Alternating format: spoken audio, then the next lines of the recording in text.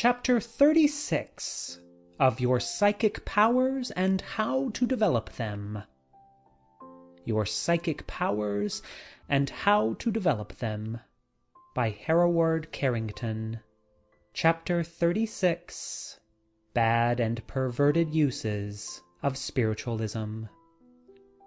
Every gift or power can be abused. Many in the past have turned their increased psychic powers into evil channels at various times in the world's history, and who continue to do so today. They are known as magicians, witches, vampires, possessors of the evil eye, etc., etc. For the moment, it may be pointed out that psychic unfoldment and increase of psychic power brings with it added responsibility. As our power in this direction is increased, so also we are expected to use it rightly. If much has been given us, much is expected. It is quite possible, it is true, for these powers to be turned to bad account, and others injured, wealth acquired, etc., temporarily by their use. But if these powers are used for these purposes, they are usually soon lost, and then the student is in a far worse condition than before, for the reason that he is not only without the added power which he craves, but also has deteriorated mentally, morally, and physically as the result of their harmful use. The difference between magic and mediumship. In the Middle Ages, psychic powers were undoubtedly used for good and bad purposes. White magic was beneficial, and black magic harmful. White magic invoked angels. Black magic invoked devils. In neither case were the spirits of departed human beings called upon, but rather intelligences, either lower or higher than man in the human scale of evolution. Another thing which distinguishes mediumship from magic is that mediumship is more in the nature of a request, a calling upon human intelligences for help and advice. Magic, on the other hand, depends upon invocation or demanding the presence and assistance of other intelligences differing from the human, and their assistance in the work to be performed. How invocations are performed. For the purposes of this invocation, various magical practices were undertaken, such as prayer, the saying of certain words and sentences, preparation of the magic circle with its pentagram, seal of Solomon, etc., as well as utilizing various magical preparations secured from dead bodies, and the poisons of animals and reptiles, etc. These magical practices were usually undertaken at certain seasons and phases of the moon, after long training on the part of the magician, and in specially prepared rooms or localities, which had been kept apart only for magical purposes. Exact descriptions of such invocations and the methods employed are to be found in certain rare books on the ritual of magic. But inasmuch as they are neither healthy nor desirable, we do not deem it wise or right to place these teachings before the student, who might be tempted, did he possess the knowledge, to put them into operation, and thus injure himself mentally and morally, perhaps beyond repair. Students who are interested may consult A.E. Waite, The Book of Black Magic and of Pacts; Levi, The Doctrine and Ritual of Transcendental Magic, etc. An explanation of witchcraft. During the Middle Ages also, witchcraft flourished. It depended upon the use of certain psychic powers which witches were said to possess. Only in their cases this power came directly from the devil himself, being bestowed upon them in person by his satanic majesty. The witches were all said to meet 2 or 3 times a year on some lonely mountain-top at midnight, these meetings being called Sabbaths. At these Sabbaths, all sorts of magical and anti-religious ceremonies were held. The sacrament was mocked, the devil was worshipped, etc. The witch was said to swear allegiance to the devil, who thereupon touched her on some part of the body which became anesthetic, lacking all sensation. These marks occurred in various parts of the body, and such marks were consequently known as witch marks. The probable explanation of such cases is that in connection with the abnormal mental and physical states induced by witches, there resulted in a peculiar form of hysteria in which small zones or patches on the body became anesthetic. Modern science now recognizes the existence of such insensible patches and calls them anesthetic zones. They are typical of this form of hysteria. This is the modern scientific explanation of the so-called witch marks. The journeys to the Sabbaths were doubtless, for the most part, imaginary flights, resulting from the administration of opiates and other drugs, which they were known to take, and with which they anointed their bodies. At the same time, it is probable that there were many genuine supernormal psychical phenomena connected with witchcraft, and this is becoming more and more probable as we progress in the understanding of such cases. Devil worship. Another form of perverted occultism is that of devil worship, which exists in various forms even today in Paris, the Malay Peninsula, in London, in New York, and doubtless in other large cities. At these meetings, which are devoted to devil worship, various invocations, etc., are gone through, and the devil is said to appear in person and bestow power upon certain privileged members of the club, who are thereafter enabled to use certain powers to their own advantage. Many of the scenes of these devil-worshipping societies are too revolting to be described, but have been pictured at length on 1 or 2 occasions by those who have taken part in these invocations. The evil eye. Again, certain individuals have a power which is known as the evil eye. This is particularly believed in by the peasants of Naples and southern Italy, by the peasantry of southern Spain, Austria, and other countries. Anyone possessing the evil eye is supposed to have the power of bewitching or maiming any person or animal upon whom he throws his glance. Cattle looked at by one possessing the evil eye invariably become sick and die. Crops fail, pestilence falls, etc. The evil eye is a gift which is usually unsought, but comes spontaneously and is not desired by anyone. The sure way to guard against the evil eye, according to the beliefs of the countries mentioned, is to extend the 1st and 4th fingers of the hand toward the possessors of the evil eye, the 2nd and 3rd fingers being folded over into the palm of the hand and kept there by the thumb.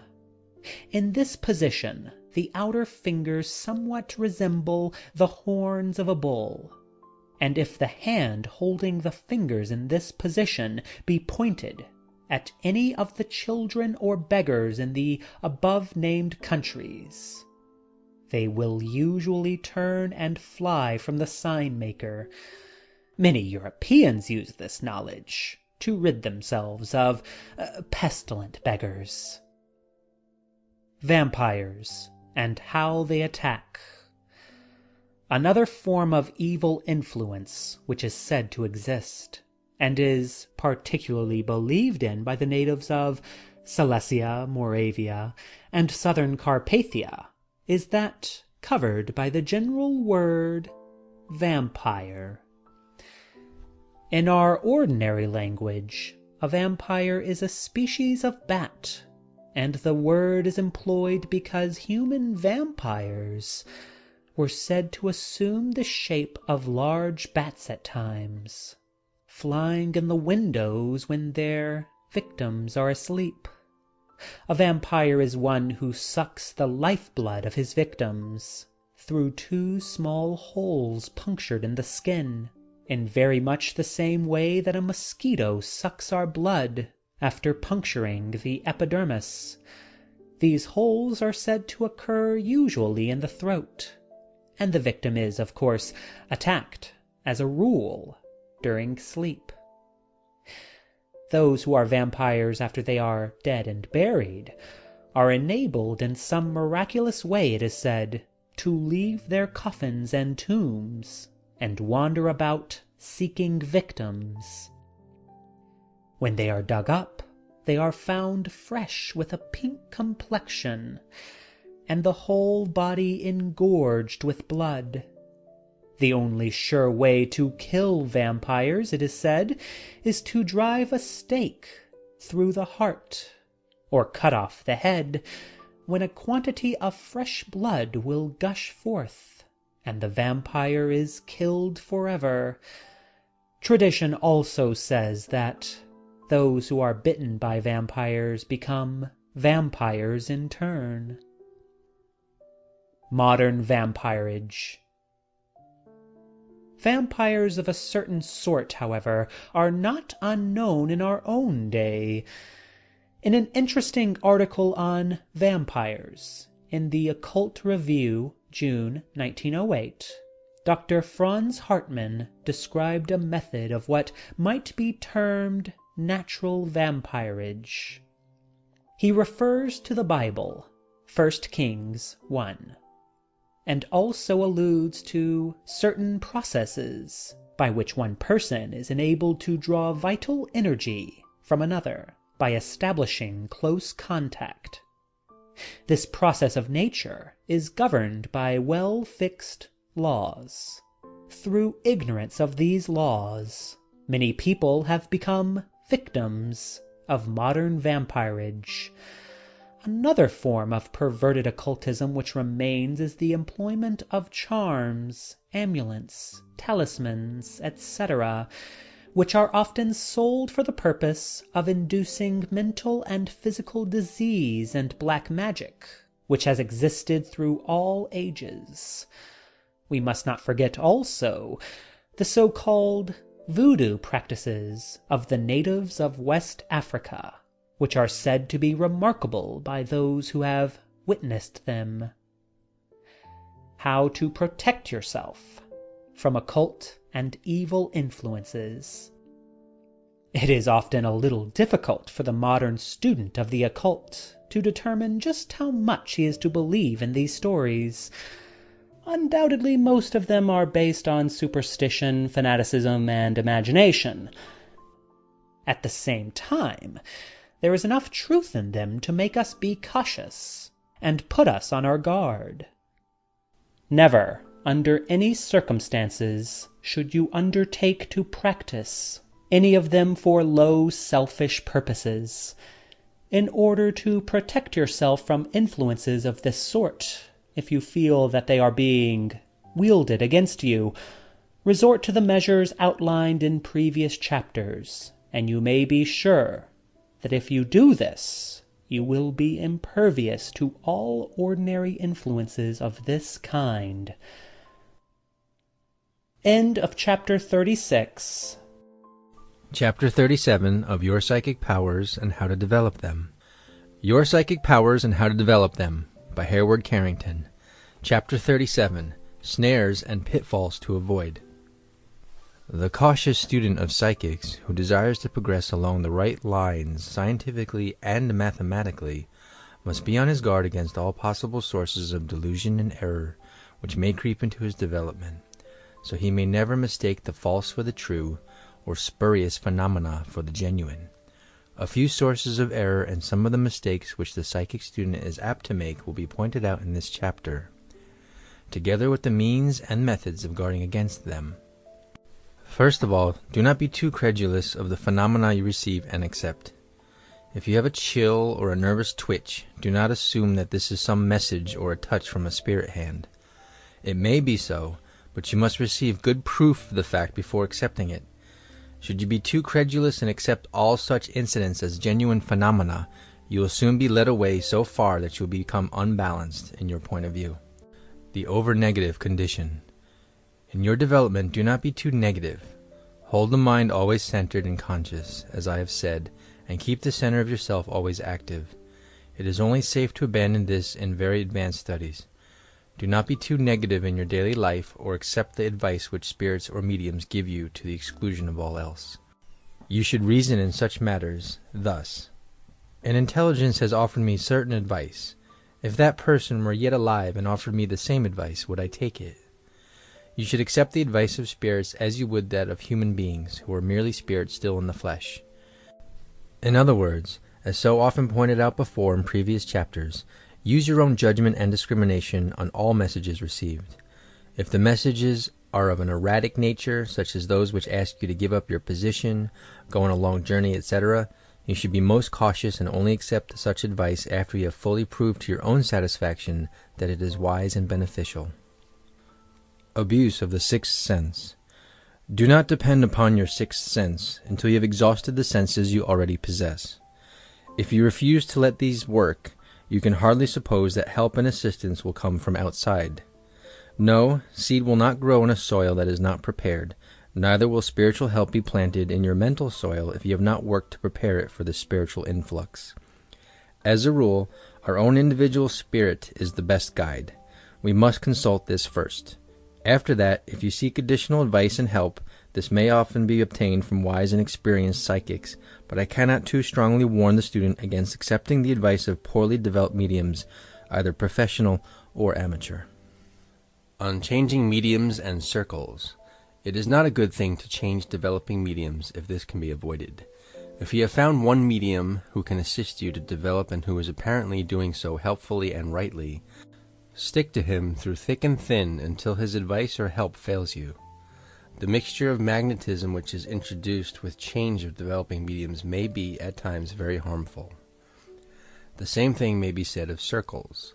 Once a circle of sitters is formed, the same group should sit night after night, and it is not at all a good practice to allow strangers constantly to intrude into the circle and take the places of others. If changes must be made, let one at a time assume the place of the absent sitter, and let him sit thoroughly familiar with the surroundings and conditions before a second change is made. You would be wise to mistrust names of important historical persons if they appear in your own speech or writing, or if they are obtained at seances.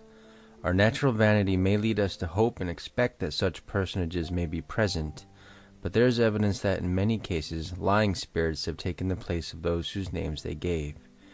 In this connection, it may be said that the historical personages are not, as a rule, most desirable. The best help and the greatest teachings have been obtained from simple people who are now on the other side. Sensitivity and mediumship.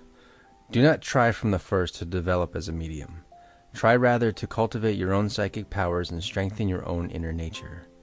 After you have developed psychically and spiritually in this way, you'll be far better enabled to receive and transmit genuine mediumistic messages. Better enabled also to interpret them, better able to withstand the strain of mediumship, and run far less danger of obsession and other unpleasant symptoms which badly developed mediums are likely to encounter. Cultivate your psychic self, therefore, and after this has been truly trained, begin to train your mediumistic powers. Be on the lookout for evil and lying spirits who will constantly deceive you if you are not prepared for them and remain too open and receptive. Study your own phenomena and endeavor to disengage genuine psychic and mediumistic manifestations from those due to your own subconscious mind. This is an excellent and very helpful practice which will prove useful to you as you progress. Do not assume that all figures which you see are spirits. They may be thought forms, doubles, etheric bodies, or imaginary creations of your own. Things a psychic should avoid. You can only learn to disentangle this wonderful chain and separate the true from the false after months and perhaps years of study, observation, and experiment. Above all, remember that symbolic figures and representations must be interpreted symbolically and should never be accepted as representing the truth as it actually exists. One of the great dangers to the amateur medium, as before explained, is that of extending his symbolic, intuitive impressions beyond the proper point. If he stated only what was given him, he would usually be right, but if he endeavors to interpret them himself, find their explanations, etc., he very often goes wrong. Do not hang on too long, so to say, to the impressions and images you perceive. Let them float before you in space, seeing and analyzing them as they pass. Do not endeavor to hold them to you by the power of your mind. If you do so, they will not only vanish and disappear, but you will be unable to retain the impression you receive, and quite possibly the power of perceiving these images which you now possess will become less and less and gradually leave you. Always remember that psychic phenomena of this character cannot be commanded. They can only be sought and welcomed when they appear. In other words, they are spontaneous and not experimental phenomena. How to distinguish the true from the false. If you constantly make use of your own judgment and critical faculty in studying the phenomena which you develop, or those which you may observe in others, you will build up within yourself two things. One of these is the power of judging, that is, the ability to perceive the true from the false, and which above all else is what you, as a psychic, desire. It is difficult to explain the difference in words, but as nearly as possible it may be said that these phenomena which are innately true carry with them a sense of conviction, a feeling of warmth and familiarity, and we feel them as part of ourselves. The other phenomena, although occurring in our own minds, will seem to us cold, strange, and extraneous, and when once this power to distinguish between the two types of phenomena has been developed, you have taken one of the most important forward steps that is possible for any psychic to take. Many mediums, indeed, never reach this state. Their mediumship is chaotic. It has never been developed on rational, progressive lines. But if you have done so, you may rest assured that you are not only a genuine and true medium, but you have passed through the early stages and danger zones which so often beset the student in the early stages of development. How to guard against outside influence. The second important step which the student takes after he has once passed this stage is that while he will be sensitive and receptive to telepathic, clairvoyant, and other forms of perception, and also to spirits both in and out of the body, he will be practically impervious to harmful or malicious thoughts and influences which may be impelled against him not only on this sphere, but by the spirit world as well. If a trance clairvoyant during a state of ecstasy leaves his body and wanders off into space without having previously gained sufficient knowledge and hence control of the situation, he is liable to be blown hither and thither, figuratively speaking, like a soap bubble by the breezes, and will be open to impressions from all sources. These he may not feel or know at the time, but he may carry these back with him into his body, and afterwards they may affect him to the detriment of his own mental and spiritual health. In other words, he has not learned to protect himself while severed from the body as he can while in it.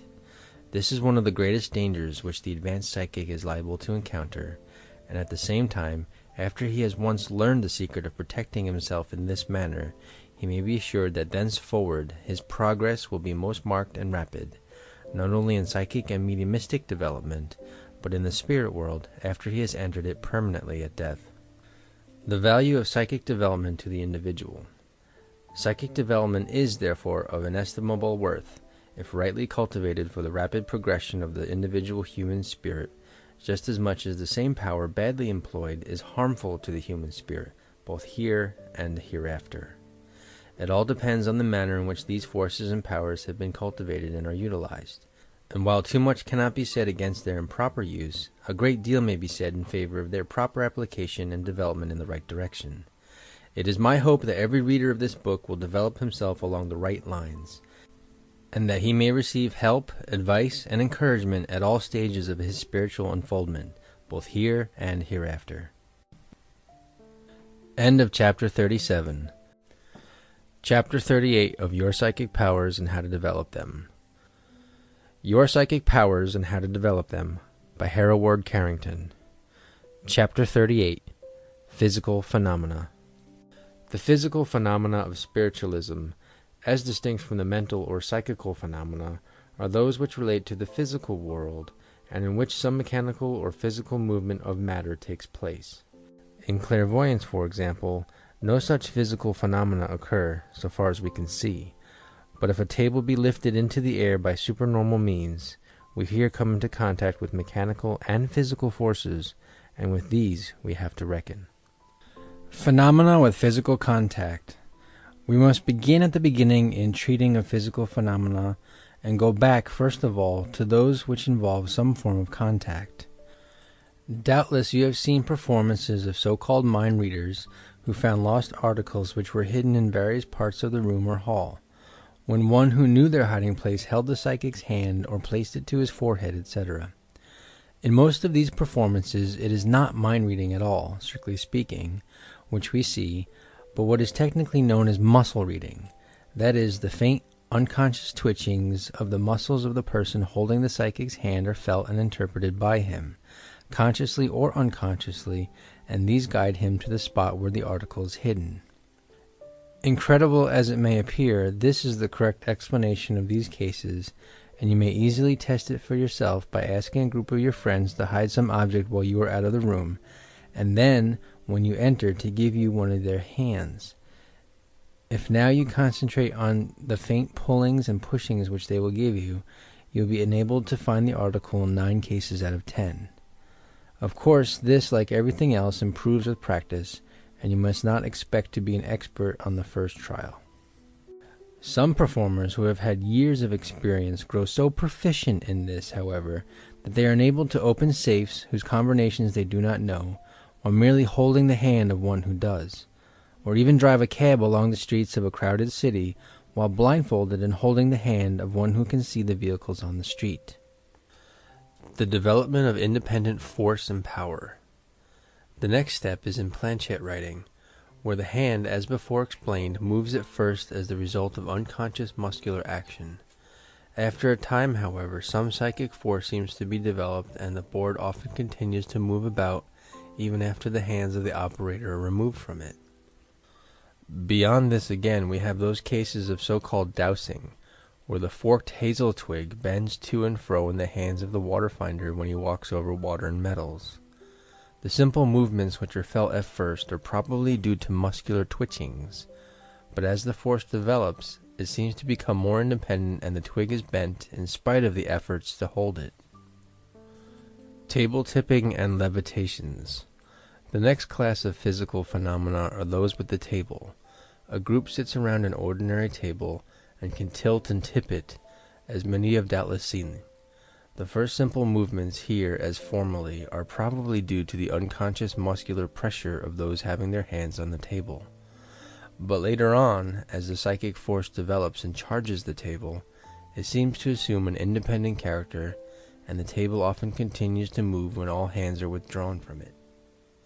In fact, as an expert psychic student has pointed out, in many instances, and especially under unfavorable conditions, the phenomena do not rise above the initial stage of simple, non-intelligent movements, leaving the impression on the minds of the investigators that the force exhibited is, if at present unknown and unaccounted for, nevertheless a natural and mechanical one, and that the action of independent intelligence in connection with it cannot be conceived.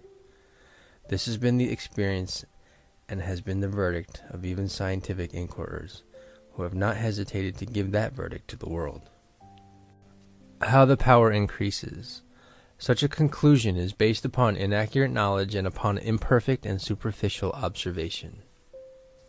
All experienced psychic students are aware that it is often only after repeated and prolonged sittings that the full development of the psychic force is obtained, and that independent intelligence is exhibited in connection with it, and that in by far the larger number of instances that stage of the experiment is never reached at all. That it is, however, the ultimate issue of the experiment is now admitted by all patient and painstaking students, who have devoted sufficient time to the observation of the phenomena and who have carried on their investigations with an open mind and in a systematic manner. As will be seen later on, it is fully admitted that the mysterious force, thus called into operation in some unknown way, issues from the physical organism of the sensitive and the sitters, and is in itself an unintelligent force. But it is with equal confidence asserted that when it is available in sufficient quantity and is wholly detached from the physical organism, it can be, and beyond all doubt is, frequently manipulated by intelligences, independent of and other than that of the psychic and the investigators assisting in the experiment. How physical phenomena are produced. The principle upon which many physical phenomena are based, then, is simply this. There is a vital or a nervous force existing in many of us, as described in an earlier chapter, which is usually limited to the surface of our own bodies, so that unless we touch the object in question we cannot move it. Under certain conditions, however, this vital energy or fluid is capable of being projected outward beyond the normal bodily limits into space, and when powerful enough, is capable of moving physical objects with which it comes into contact. Or, if it be a rapid outward projection of this force, it produces percussive sounds or raps well known to spiritualists. This psychic force is often uncontrolled, and then objects are moved without the knowledge of, and even against the wish of the medium. We then have the so-called spontaneous poltergeist phenomena, etc. At other times, this force may be guided and manipulated by the conscious or unconscious mind of the medium. Beyond this stage, again, is one in which the medium is unconscious of what is occurring, having passed into trance, etc. And it is then that many of the most striking physical phenomena occur. At such times, complicated and intelligent physical manifestations are produced which are not due either to the mind of the medium or to any person present. Externalized vital energy. We here enter the realm of genuine physical phenomena produced by spirit intelligences. Most of the communications are obtained through raps following a code. Playing upon musical instruments, etc. are due to this source. In other words, after a certain point has been reached, the externalized vital energy or psychic power of the medium is manipulated by an external intelligence, and they can even create forms or phantoms by utilizing it, as will be explained in the chapter devoted to materialization. Controlling the phenomena. Very interesting experiments have been conducted in the past in controlling these physical phenomena, but not much success has been attained in this direction. There is here a wide field for experiment which the thoughtful student might enter. Thus, on one occasion, a medium who has had the power of producing raps was hypnotized, and it was suggested that raps should be produced at will according to the suggestion of the hypnotist. This was completely successful. It was also suggested that raps be obtained in any article of furniture which the hypnotist would suggest. This also succeeded. The range and variety of physical phenomena are very great, including manifestations such as raps, table levitations, movement of objects without contact, playing upon musical instruments without apparent cause, spirit and thought photography, materialization, slate writing, trumpet phenomena, etc. The effect of light. All physical phenomena seem to be hindered very largely by light, either daylight or artificial light, and they can very rarely be produced except in darkness. Should you attempt to obtain phenomena of this character, therefore, it would be well for you to sit in the darkness, especially at first, and then request that more and more light be permitted as your power increases and the phenomena appear. Most mediums begin their development by seating themselves in a cabinet in a darkened room, and often it is necessary to sit in this way for every evening for several weeks or even months before any phenomena appear. If you are naturally psychic, however, and physical phenomena are going to be manifested through your mediumship, You would doubtless only have to sit for a fraction of this time in order for the first manifestations to make themselves felt, and probably afterwards you would be so interested in the process that you would not count the time you spent in your development. First symptoms and phenomena. It is probable that the first indications of phenomena of this character you will receive are tiny spots of light which form before you in space, and either suddenly appear or remain stationary for some time, and then join themselves together, forming one larger light. As time progresses, you will see that this light, cloudy mass will become more and more definite in outline and shape, and will probably begin to assume the shape of a phantom or form standing before you. When this stage has been reached, you should concentrate your receptive faculties and endeavor to get en rapport with this form, for such it now is, and after a time you will doubtless be able to establish more or less intelligent mental communication and exchange messages. This will usually appear before physical phenomena become manifest, though in certain cases it may be later on. Dr. Baraduc of Paris succeeded on several occasions in photographing those groups of light or masses of matter which thus floated before him, and the student who has once succeeded in receiving manifestations of a like nature might well conduct similar experiments if he be sufficiently alert and able to do so. If not, a friend who is with him and has attended his process of development might endeavor to take these photographs at the moment when the psychic states they are vividly present before him. There are thus two ways of cultivating physical mediumship.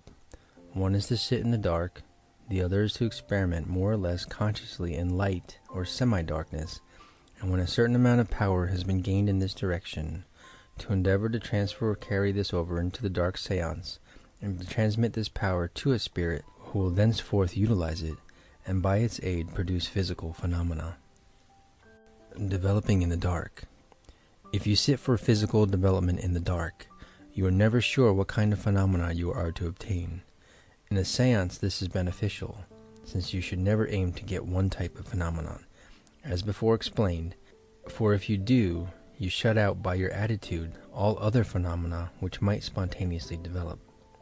At the same time, it is always satisfactory for the beginner to be able to control his phenomena a little, especially at first, and for this reason the second method of experimentation is advisable, and if desired might be carried out at the same time as the other method of development, so that the two progress side by side.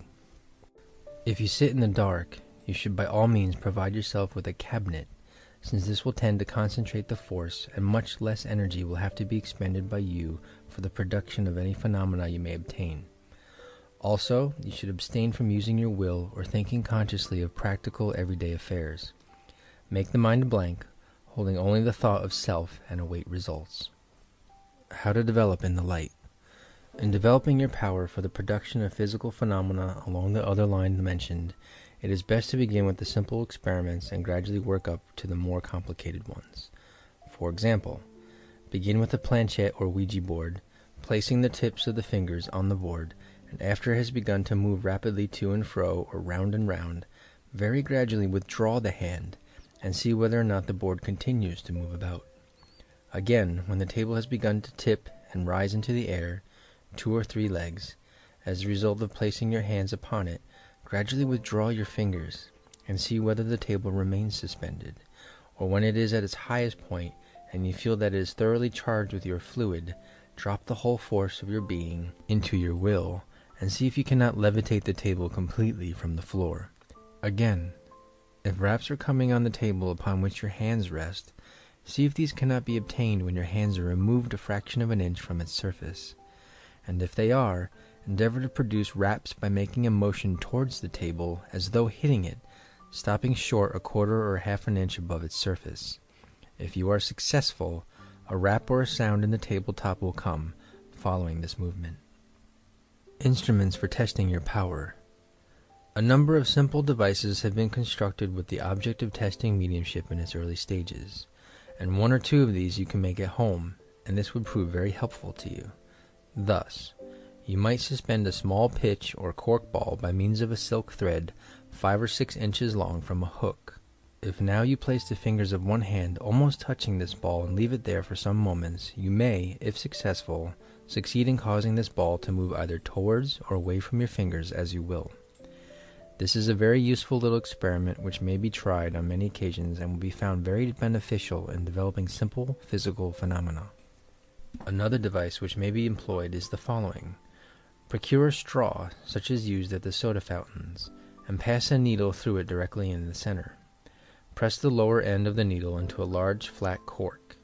See that the straw revolves easily upon the slightest pressure. Place your fingers nearly touching one end of the straw and will that it shall move either to the right or to the left. This instrument has proved very successful in many cases and will probably prove more sensitive than the last. There are more complicated scientific instruments which have been devised to test the externalization of the human fluid and the power of the will. These instruments have been used with great benefit by many scientific students. How to begin. When the student has progressed thus far, he is ready to try his first experiment in the movement of physical objects lying on his table. Begin with a very small, light object such as a cork. Do not choose any metal object. Place the fingertips of both hands on either side of the object, nearly touching it. Wait until you feel distinct tingling sensations in the fingers, and if this sensation extends to the elbows or even to the shoulders, so much the better. Endeavor to construct by your will and imagination, so to speak, a fine thread or hair composed of psychic rays passing between your fingers and supporting the object in question. Concentrate on this for some moments before you make any physical movement. Then, very slowly raise the fingers and see whether the cork is influenced to follow the upper directions of your fingers. If so, you have begun your course of physical mediumship. As this initial experiment is very important, it would be well to dwell upon it at somewhat greater length, since nothing is so discouraging to the beginner as innumerable tests and experiments of this kind which fail one after the other. Of course, perfectly non-mediumistic persons will continue to fail, but your natural psychics will not. How to obtain the first phenomena. We have seen in an earlier chapter that the aura extends from the body, and particularly the fingertips, and that the human fluid is capable of projection at will. Now it is this fluid which is the basis or substance out of which the psychic threads or rays are spun, and these threads, when they have stretched from fingers to finger and gained sufficient solidity, are capable of lifting quite heavy objects. Dr. Ochorovitz, who has studied these rays for years, calls them rigid rays, and asserts that his medium, Mademoiselle Tomchik, can by an effort of will construct a psychic thread so strong that it can be heard scraping against solid objects and even seen occasionally. Yet it does not exist as a physical reality, for the space between the fingers and the object may be cut without severing the connection. Now these psychic threads are woven not of a physical but of etheric or astral matter, and as we do not know as yet how to mold or manipulate this accurately, we have to do the best we can by the power of the human will.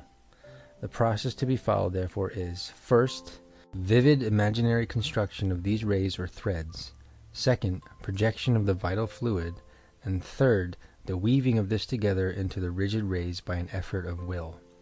If the student can follow this process and persistently carry out the instructions, he will doubtless succeed in time in moving small, light objects.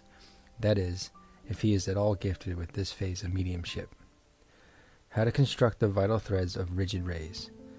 The details of this process may now be given. First of all, place yourself in a relaxed, restful condition. Then think intently of the threads or rays which you wish to produce.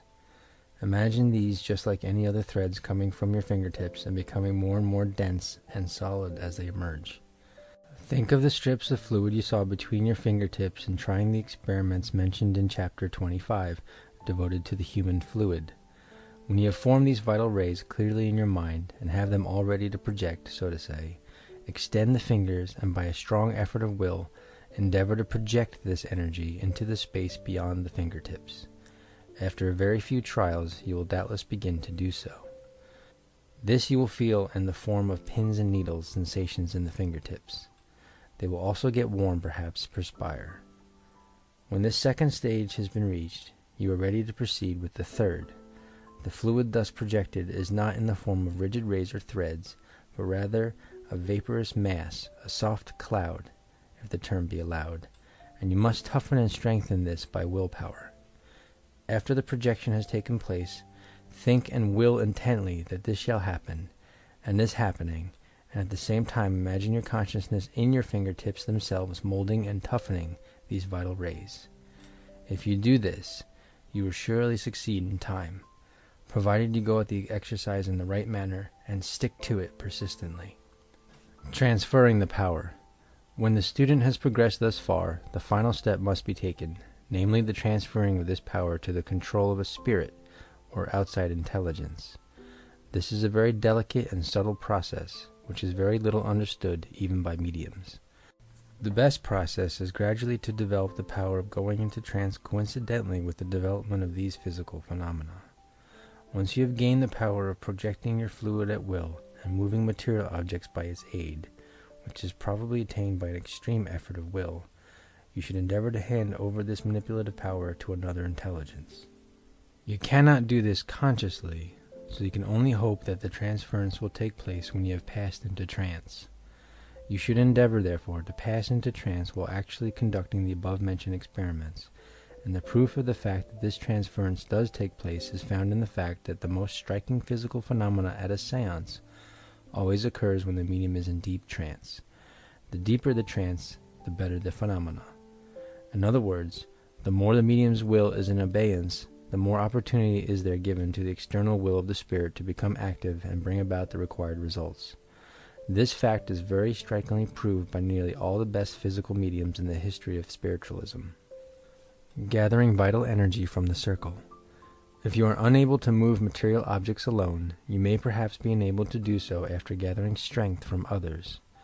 You may do this either by forming a chain and gathering this energy by an effort of will before you make your experiment, or by placing your hands in position and asking the two members of the chain nearest to you to place their hands upon your temples, or one on your forehead, and the other over the solar plexus.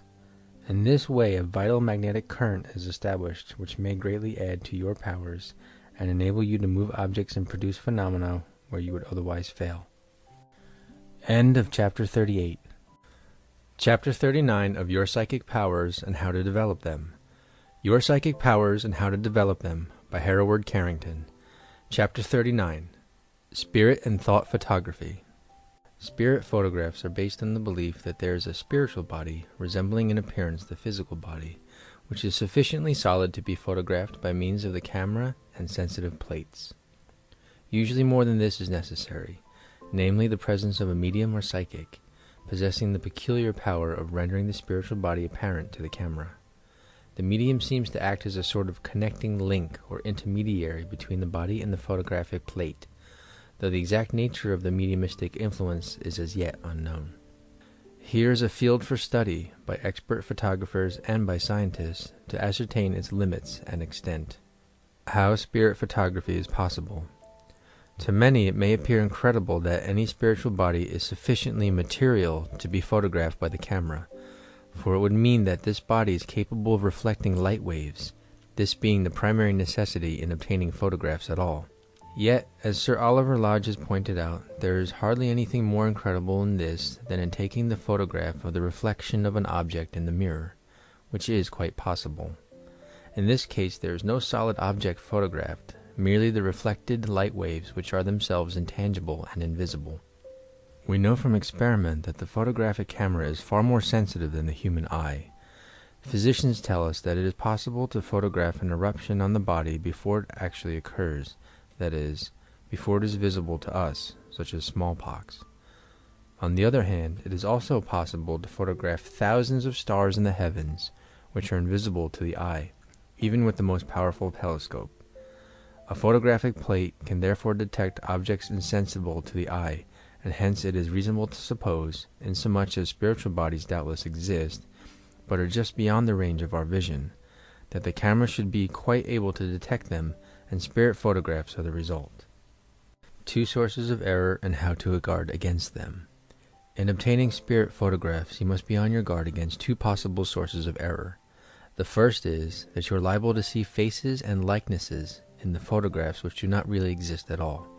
You construct them in imagination as you would faces in a coal fire. The second danger to be avoided, if you are dealing with a professional spirit photographer, is that of fraud.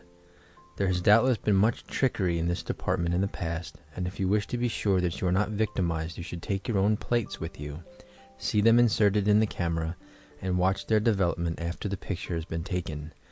Even in this case, you are liable to be imposed upon unless you are very careful. How to begin your development. The most satisfactory course to pursue is to experiment yourself and not depend upon a professional spirit photographer for your results. If you are at all sensitive and persevering, you will doubtless obtain genuine spirit photographs at the end of a certain period of time. Many hundreds of persons have done so, and there is no reason why you should not, if you are determined to obtain them. The best method is to sit privately with a friend of yours who is both sympathetic and more or less mediumistic, and hold a short seance, seated at the table before you begin your experiments in photography. If you obtain messages by means of tippings of the table, raps, automatic writing, etc., so much the better. And if intelligent communication is thus established, ask your spirit friends to appear for you on the plate when the experiments are being held. They may promise to do so, but fail to appear. Do not be discouraged by this, as they may be perfectly willing to help you, but for some reason or other are unable to make their forms visible on the photographic plate. If you persist, however, you will doubtless obtain interesting results in a short time. How to take the photographs. After this preliminary seance, you should seat your subject in a chair against a dark background and focus the camera as you would were you taking this picture in the ordinary way. The photographic plate should, if possible, be held by both of you between your hands in the darkroom before being inserted in the camera, so as to get it impregnated with your magnetism. After he has taken up his position and the camera is properly focused, you should then ask your spirit friends to come and appear on the plate if possible. Do not exercise your will, however, nor think of any special object in particular, nor any person, but make your mind negative. If positive, you are quite likely to obtain thought photographs instead. Ask your invisible helpers to give you some sign, if possible, such as 3 raps when they are ready to appear, etc. If you obtain these, take the picture at once. If not, sit until you get into the requisite mental condition, then take the photograph and afterwards develop it carefully. It is improbable that you will obtain any definite results for the first few experiments, but many do, even from the start, and this is doubtless one of the most promising of all the fields of psychic investigation for the student to enter.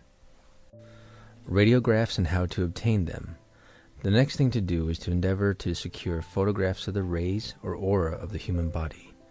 These impressions on the photographic plate are secured comparatively rarely for the reason that the body of the subject must become radioactive to some extent before an impression of this kind is possible.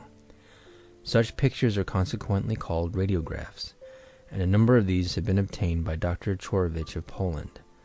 The rays in question, which impress the photographic plates in such cases, seem to emanate from the etheric double and not from the physical body, for the reason that they do not follow the anatomical distribution of the nerves of the body. The double, detached after the manner described in Chapter 26, can often affect the plates in this way, and spirits can do so, but it is not common for the human body to be able thus to affect them. How to obtain thought photographs. The third and most interesting phase, in a sense, for the experimenter is that of thought photography. The most sensitive plates that can be procured should be used for this purpose, and the experiment conducted in the dark, as indeed should the radiograph experiments. The plate may be held between the palms of the hands, or placed against the forehead, or over the solar plexus next to the skin, and must be left there for a considerable time, half an hour or longer, if possible. During this time the subject should think intensely of a certain figure or object, such as a cat, a chair, a ship, as the case may be. He should keep this before his mind vividly and intensely, and never allow it to become blurred or indistinct. Holding it there by an effort of will, he should next endeavor to impress this upon the photographic plate, and should also try to feel inwardly the process going on within him, the flow of the magnetic current to the spot beneath the plate, etc. Another way to produce thought photographs. Another way of obtaining thought photographs is to place a plate wrapped in black paper or placed in an opaque black envelope on the table, and over it place the fingertips for some time, usually from 5 to 10 minutes. Then think or will that a certain thought or image will be impressed upon the plate, and if you are at all developed along this line, the impress will be left on the plate through the paper. Any object can be selected, a round ring of light, a triangle, a face, etc. It is best to begin with simple objects because the mind seems to be able to impress this upon the plate more readily and clearly than a more complex object, of which it cannot form so clear an outline. You must not be disappointed if you do not succeed at first in this, and you may have to develop, and thus spoil, a number of plates before you get any impression at all upon them. The first thing you will get probably will be a spot of light, or a series of small spots, as the fluid finds its way through the opaque paper onto the plate. You must remember that the human fluid is the instrument or intermediary through which photographs of this character are made, and hence you must learn the art of the projection of this fluid, as outlined in the chapter devoted to physical phenomena, before you can hope successfully to impress a photographic plate. Once you have done so, the rest will be simply a matter of development, and you will find it one of the most interesting and fascinating subjects for the investigation in the whole realm of psychics. Photographs of psychic forms and emotions. In many cases, photographs of emotions have been successfully taken, especially of late, and M. Daguet has narrated a number of experiments of this character to the French Academy of Sciences, which has accepted his report as authentic. It is thus evident that thought photography has at length claimed a place in the scientific world, and this being so, it is only a matter of careful experimenting on the student's part before he obtains photographs of his character. An interesting series of experiments might be tried by the scientifically minded inquirer, namely to obtain photographs of mediums in trance, while they are obtaining automatic writing, crystal gazing, etc., and also of those who are on the point of dying. Such experiments would doubtless reveal many changes in the aura, and also the presence of thought images, and possibly spirit forms, which would otherwise be quite unsuspected by those present. End of Chapter 39. Chapter 40 of Your Psychic Powers and How to Develop Them. Your Psychic Powers and How to Develop Them, by Hereward Carrington. Chapter 40. Materialization. Materialization means the process of rendering solid or material, for a longer or shorter time, bodies through which disembodied spirits may function and communicate. Materialization usually occurs at seances in which a group of people are gathered together, and rarely or never when the medium is alone. The reason for this is probably that the necessary conditions are lacking, these being chiefly the lack of sufficient vital energy, which is drawn from the circle by the medium and utilized for the purposes of materialization. The marvels of materialization. Many factors play a part in this mysterious phenomenon. Considered from the physical or material point of view, there is the reality of the phantom, and from the psychological or mental point of view, there is the mind of the materialized entity to account for. If we were always sure that the materialized figure were really the person it claimed to be, this latter difficulty would be overcome. But as we shall see later, there are many objections to the simple view of the case in all instances, and thus the problem is rendered more complex. From the purely physical point of view, the phenomena of materialization are the most baffling and the most mysterious in the whole realm of spiritualism. A few minutes before, nothing existed in the cabinet save the entranced medium. Now there is a solid, tangible form possessing all the properties and appearances of matter, often having solid flesh and bones just as a human being would, the flesh being warm and lifelike, the hand possessing nails, hair, etc., like an ordinary hand, and being apparently composed of cells and tissues, such as any material body would be composed of. How account for this? It is surely one of the most bewildering and incredible facts in nature. The necessary factors to ensure success. From the point of view of spiritualism and psychic development, many factors play a part. There is first of all the physical body of the medium, secondly his vital magnetism, thirdly the magnetism of the sitters forming the circle, fourthly magnetism from disembodied spirits, which mingle together and help to create the phantoms that appear at seances. The vital energy which seems to be drawn from the circle, and chiefly from the medium, during the seances is utilized or manipulated by the disembodied spirits, who build up by its aid the materialized form we see before us. This is a very difficult and complicated process, and not all spirits are competent to do this. For this purpose, what are known as spirit chemists are often employed, those who possess the knowledge of how to build up these forms. In the deepest stages of trance, when the medium is unconscious, the communication through materialized figures becomes clearer and clearer, and the forms more dense and material. This is true of many psychic phenomena. The deeper the trance, the better the results obtained. Etherealization and transfiguration. In the lighter stages of trance, however, only portions of the figure may develop, such as hands, faces, etc., or very shadowy and vaguely defined outlines of human forms. These latter are not, strictly speaking, materialized, but are known as etherealized forms. They are less solid than the materialized figures, and it is often possible to pass the hand and arm through one of these figures without disturbing it. In the case of the materialized figure, on the other hand, they are just as solid and tangible as human form, and it would be impossible to make any other solid object pass through any part of them. In many cases, the physical body of the medium is more or less altered by the spirits without any other phantom being created. Such cases are known as transfiguration. When the figure created at the seance is not dense and fully formed, it does not possess either a complete or matured intelligence. It is not all there, so to speak, mentally or physically. How some forms are created. There is evidence to show that many of these forms are created by the will of the medium or by discarnate spirits, and that they are more truly thought forms than materialized spirits. Again, many of these figures are doubles or astral bodies belonging to living people who happen to appear at the seance, or projections from discarnate spirits. In such case, the intelligence manipulating the phantom is not that of a mature spirit, but is a creation, so to speak, elaborated by the subconscious thoughts of the medium, or by the mentality of the sitters forming the circle. The psychic atmosphere created by the minds in this circle has, in other words, produced the mind of the phantom in the same way that the combined vital magnetism of the sitters has produced the material body of the apparition. How materialization is accomplished. The process of materialization seems to be somewhat as follows.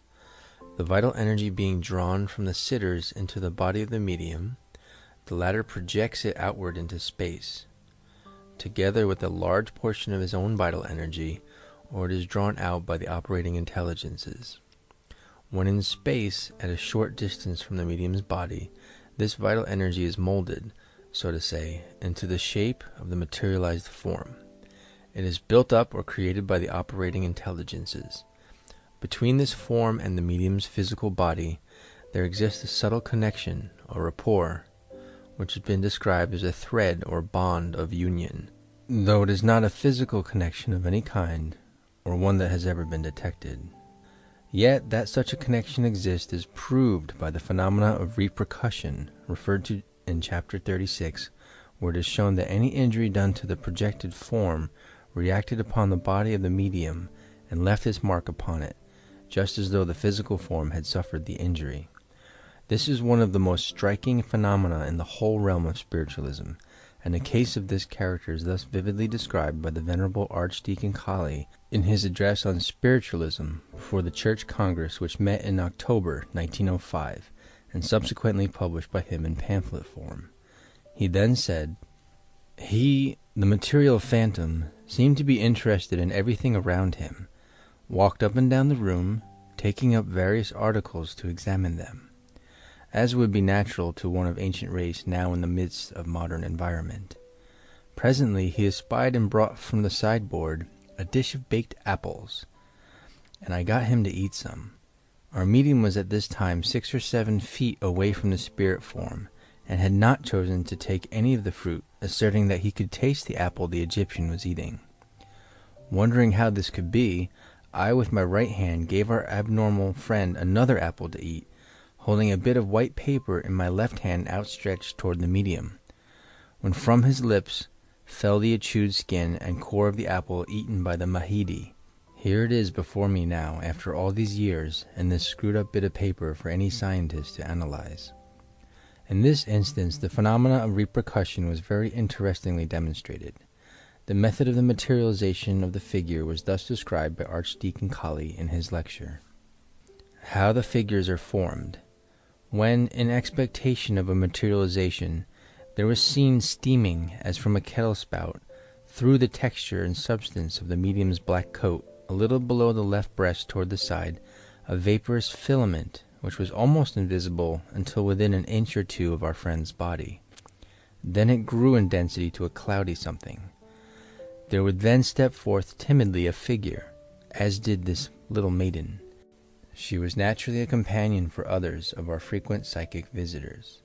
For as a cloud received one out of their sight, when the disciples at Bethany gazed on their ascending Lord, so as from a cloud thus inexplicably evolved from the medium, came our materialized friends, and vanished again to invisibility in a cloud, sucked back within his own body, when they were withdrawn from us, wistfully gazing on the mysterious departure and noting this or that particular phase of it within a few inches of the point of their inscrutable disappearance and evanishment. The clothes of materialized figures. The question is often asked, how is it possible for spirits to become clothed? The old question of the clothes of ghosts being often raised among materialistic skeptics of the last century. The same question might be raised against the clothes of materialized figures, but there is a ready answer to this which fully explains it. Those who deny and ridicule the possibility of materialization of raiment, as well as bodies, might ask themselves the question, whence came the clothing which Christ wore after his resurrection?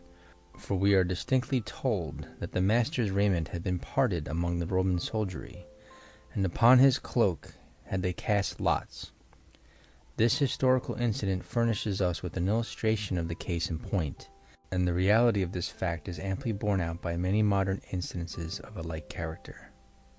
How to begin your development. In sitting for materialization, the medium should sit inside the cabinet, which should not be too large, so as to concentrate and focus the energy obtained from the circle. The medium should sit on a cane-bottomed chair, sufficiently comfortable to afford perfect relaxation when the trance supervenes. How to begin your development. In sitting for materialization, the medium should sit inside the cabinet, which should not be too large, so as to concentrate and focus the energy obtained from the circle. The medium should sit on a cane-bottomed chair, sufficiently comfortable to afford perfect relaxation when the trance supervenes. At first, the medium should hold the hands of those in the circle, but after a time these may be released. The light should be almost totally extinguished for reasons given before in this book. It must be remembered that there are all kinds of light, visible and invisible.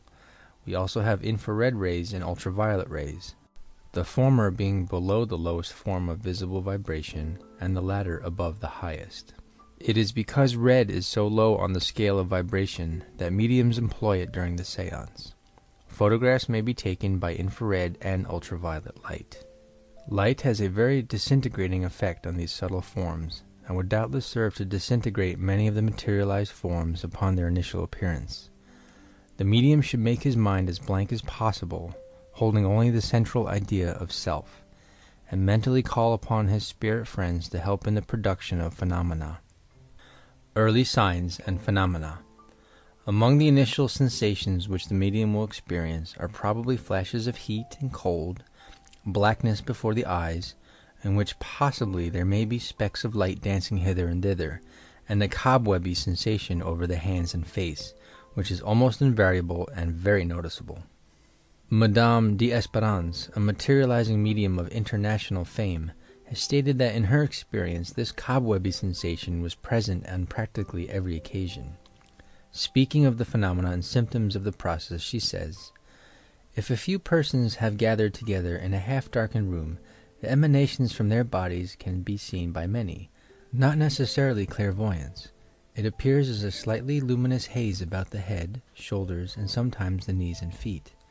Frequently it gathers slowly at the fingers, increasing in density until it resembles a slight transparent film of slightly luminous cotton wool. This is often perceptible to the eyes of all, but it offers no resistance to the touch. By some force of attraction, either inherent or exerted upon it by some outside agency, this mass appears to mingle and draw together, to become more dense, and at this stage has been found to be decidedly perceptible to the touch. It resembles, as nearly as can be described, the gossamer web seen on trees and bushes on an early summer morning. The sensation of cobwebs and what it means. Many persons in a materialization seance are sensible of a feeling as of cobwebs being on their faces and hands. I have myself not only felt the sensation, but when brushing my face or hands have distinctly felt what seemed to be fine filaments of the gossamer which clung to my fingers. The attention of the sitters has been frequently drawn to this almost impalpable substance which has vanished as soon as the light has been brought near it. This emanation from the sitters in a seance is generally, if not always, accompanied by a sensation of chill or draft, similar to that felt by a person in a slightly feverish condition. The head will be hot, there will be a heavy throbbing in the temples, the hands, feet, and other parts of the body will be cold to the touch. The medium, by the exercise of his will, can at any time prevent manifestations. In fact, the opposition of any person in a circle will act as a hindrance to the work of the unseen operators. Why some forms resemble the medium. As a rule, when full materializations are accomplished, the medium is entranced so deeply that he cannot remember the process of the production of the forms. In the earlier stages of trance, the mind should be concentrated on the creation of forms of this character, but after it has reached a certain stage, you may safely turn over the process to your spirit friends. In some instances, the medium's double becomes detached from the body and appears to those forming the circle as a materialized figure, though it is not such in reality.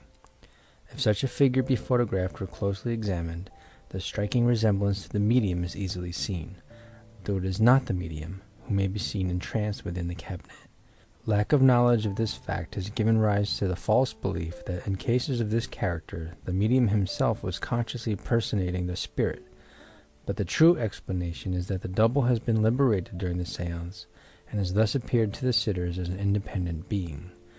The phenomena of materialization, as before said, are amongst the most interesting in the whole realm of the supernormal, and will well repay careful study and the prolonged experimentation on the part of the student. End of Chapter 40. Chapter 41 of Your Psychic Powers and How to Develop Them. Your Psychic Powers and How to Develop Them, by Hereward Carrington. Chapter 41, Advanced Studies. The subject matter and advice contained in the present chapter is advanced only for those who have carefully read through and practiced the preceding chapters of this book. Those who have not done so are strongly advised not to undertake some of the experiments herein described, unless they have carefully carried out the instructions contained in the earlier chapters, and particularly the warnings herein given. These advanced studies are suitable only for those students who have succeeded in attaining a certain mastery of the inner self, and who have developed a certain amount of psychic force or power which is under their own control. In a certain sense they may be considered more or less dangerous, but they are not so to one who has progressed sufficiently to be in a position to follow them. Progress is necessary in psychic development as in every other field of endeavor, and those who have gone thus far should try to advance their powers and faculties yet another step forward into that vast and mystic beyond which encircles us on every side, not only in the life to come, but here and now. Cultivating the sixth sense. The first thing for the student to do is to cultivate as far as possible his sixth sense, already mentioned briefly in Chapter 19, devoted to the cultivation of sensitiveness. This sixth sense is a general feeling of awareness of surrounding powers and entities, a knowledge which is not dependent on any of the five senses. Some of the preliminary exercises for cultivating this sense have already been given, and we shall now proceed to give a few more, leading the student yet further along the path to self-realization and power. he should first of all begin with deep breathing exercises, accompanied by certain psychical processes and practices. The process of taking the complete breath has already been described in Chapter 6, and while the student is in the relaxed condition previously mentioned, he should concentrate his mind and carry out the following psychic formula. Psychic breathing exercises. Breathe rhythmically until the rhythm is perfectly established, then, inhaling and exhaling, form the mental image of the breath being drawn up through the bones of the legs and then forced out through them. Then through the bones of the arms, then the top of the skull, then through the stomach, then through the reproductive region, then as if it were traveling upward and downward along the spinal column, and then as if the breath were being inhaled and exhaled through every pore of the skin, the whole body being filled with prana, vital energy or life, and breathing rhythmically send the current or prana to the 7 vital centers in turn, as follows, using the same mental picture as in the previous exercises. First to the very end of the spinal cord, second to the reproductive region, next to the center of the abdomen, next to the solar plexus, then to the heart, then to the throat, then to a spot between the eyes, low down on the forehead, finally to a spot at the very top of the brain. Finish by sweeping the current of prana to and fro from head to foot several times. How to awaken the chakras, or 7 vital centers. These 7 vital centers in the body are known as chakras, and have very great interest and importance in all higher psychic development, and in all occult practice. It is upon the awakening of these 7 centers, in fact, that all the higher clairvoyance and psychical faculties depend. They are supposed to be the links of connection between the physical and the astral bodies, and if they are not awakened in precisely the right order and in the right manner, grave difficulties may result. While on the other hand, if they are awakened correctly, the student who has done so is instantly gifted with extraordinary clairvoyant and higher psychical faculties, enabling him not only to see the past and the future, but also all those spiritual beings who are constantly around him, the thoughts and emotions of others, pictures of their past lives, etc. In other words, much depends upon the awakening of these centers. In Eastern philosophy they are symbolized as lotus flowers, and the highest and last in the brain is called the 1001 petaled lotus. Importance of awakening in the right order. The vital energy which passes upward through these centers is symbolized as a fiery serpent, which in passing upward animates each in turn and wakes them into activity, and it is highly important that this current of energy should pass through each center in the right order, as before said. The sensation of warmth and a faint prickling as of pins and needles is felt at the moment of awakening each of these centers. In Sanskrit, the word kundalini, literally meaning the coiled up, is employed. This serpent, when fully aroused and activated, leads not only to the awakening of the higher psychical faculties before mentioned, but also to others of a still more startling character. Swami Vivekananda, in his Lectures on Raja Yoga, page 91, gives the following psychical exercises, which should be practiced in connection with this psychical unfoldment and development. The sacred word Om and meditation. Sit straight and look at the tip of your nose. By controlling the 2 optic nerves, one advances a long way towards the control of the arc of reaction, and so to the control of the will. Imagine a lotus upon the top of the head, several inches up, and virtue as its center, the stalk as knowledge.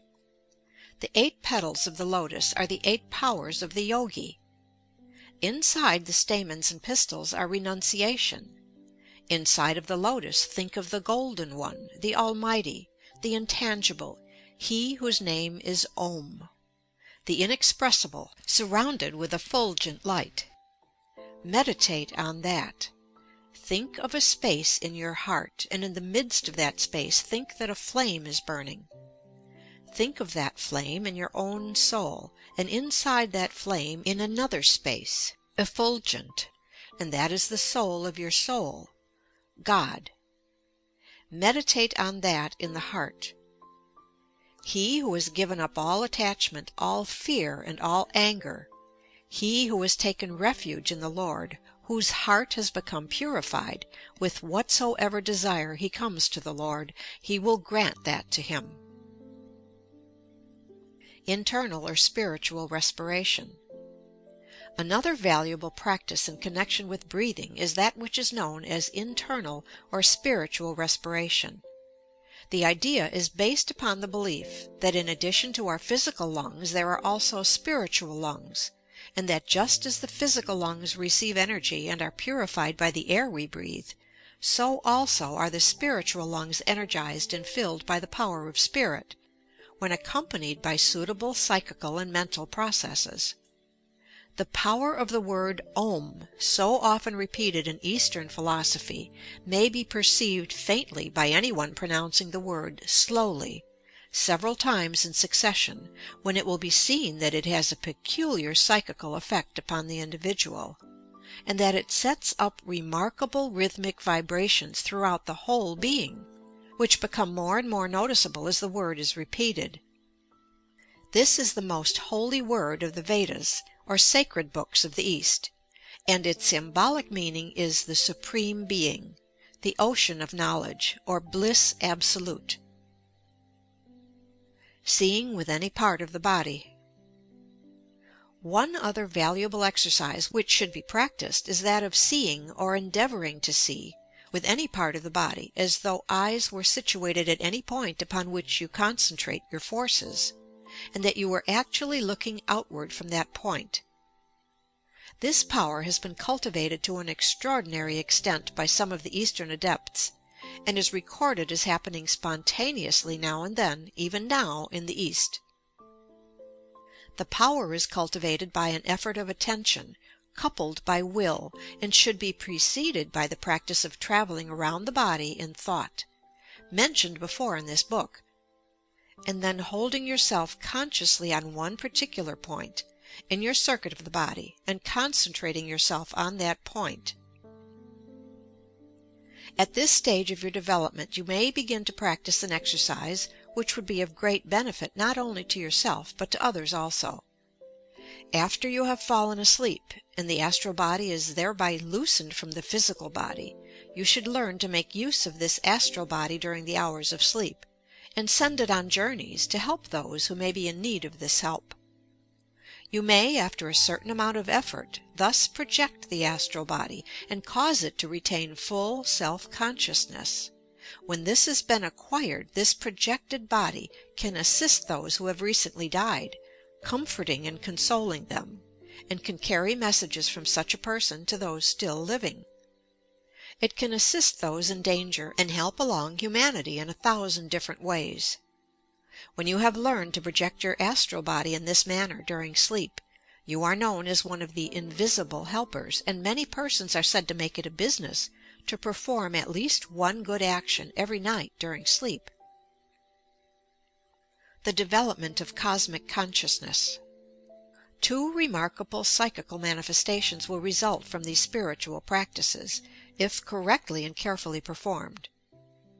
The first is the enlargement of the self until it attains a vast area, so to speak, which has been called cosmic consciousness by those who have experienced it.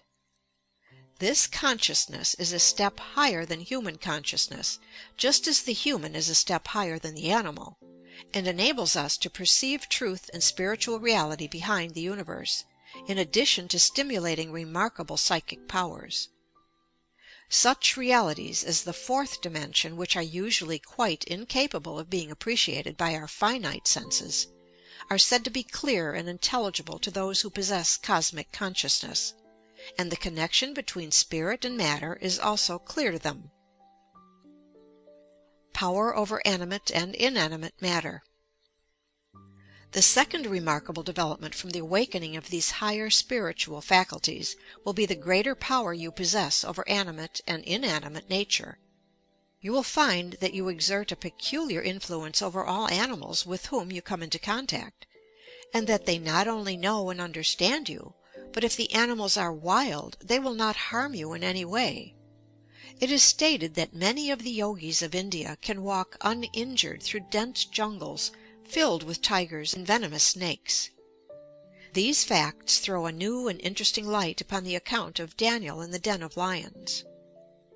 Doubtless all the biblical narratives of this kind can be rationally accounted for when we have acquired sufficient knowledge of psychic and spiritual science. Even the case of the 3 men who were cast into the fiery furnace and escaped uninjured. Several mediums have done the same thing on a small scale. Sir William Crookes has reported that he has seen the medium D.D. Home extract red-hot coals from the fire and hold them in his hands without injury. Similarly, the magicians or witch doctors of many of the savage tribes can walk over glowing coals or red-hot embers without being burned, after they have undergone certain religious rites and preparations. In addition to this, you will have increased power over inorganic matter, so that you can move objects without contact, with comparative ease, and cause phenomenal changes to take place in those objects. You will find that you have in an almost perfect degree the power of self-projection, that you can leave your body and enter the astral plane at will, exploring it and observing its denizens. Creation by the power of will. Finally, you will be able actually to create by the power of your thought forms and objects which are external and apparently objective. In other words, you will have learned to create by the power of the will, and this is one of the greatest achievements gained by the advanced student of the occult. Phantoms, apparitions, thought forms, etc., are created in this way. It is impossible at this time to enter more deeply into these questions. Higher exercises of this kind, to be explained fully as they should be, would require a further course of study, and it is my intention to follow the present work with a second one, which will contain more detailed advice as to the development of the higher psychical and spiritual faculties. For the present I must leave the psychic student here, at the end of his preparatory studies, wishing him success in his efforts in the attainment of psychic power. If the student will but follow the directions contained in the present work carefully, and at the same time pay due attention to the advice contained therein, he will be enabled to develop his psychic powers to a very great extent, and will thereby be fitted to undertake still more advanced studies, which will be taken up very fully in a subsequent work. The End. End of Chapter 41. Advanced Studies. End of Your Psychic Powers and How to Develop Them.